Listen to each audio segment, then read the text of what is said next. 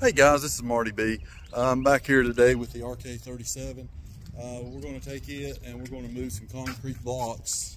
You'll see them back there. I've done moved them, but I've got video of me moving the second one, so that way you guys can see how well the RK37 handles these. They're 3,800 pound a piece, and I was very surprised that it did as well as it did. The first one there, I went and had it in 2-wheel drive and it didn't hardly move it at all. But the second one, the one I filmed, I had it in 4-wheel drive and I was able to drag it where I needed to. And anyway, you'll see that in the video here in just a little bit.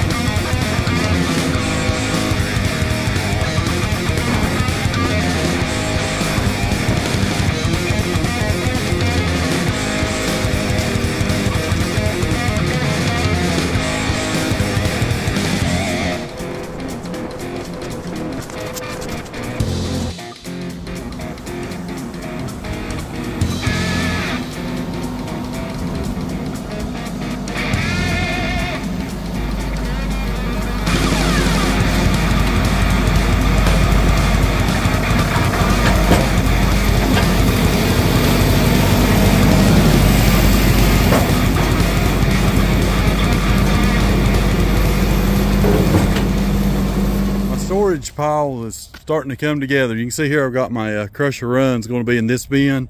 This bin will be washed stone, and I'm probably going to put something here. I'm deciding I need to put some fillers out on Facebook and see if I want to stockpile asphalt millings or if I want to stockpile sand or topsoil. So I'm not exactly sure. I guess it's whatever I got the market for.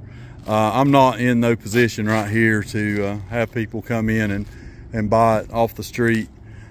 Basically what I'm doing here is I'm just making me a place where I can stockpile, because I work Tuesday through Friday on a regular job, and then on the weekends and on Mondays are the only days that I actually do my little bit of grading business I've got here. I do get requests for gravel and wash stone and usually topsoil, dirt, or sand. I get requests for those, but I can't get gravel on through the week because of my work schedule. The only day I can haul gravel is on Monday. So if I can get it stockpiled, I can haul it after work, and then I can haul it on the weekends on projects that I have. So anyway, that's what's going on here today. You'll see in this video I've used the RK37 to move these concrete blocks. They weigh about 3,800 pounds a piece. It did exceptionally well. I was very pleased with it. So anyway, it's a nice about 84 degrees out here, low humidity. Feels pretty good, but this place is coming together. Stay tuned.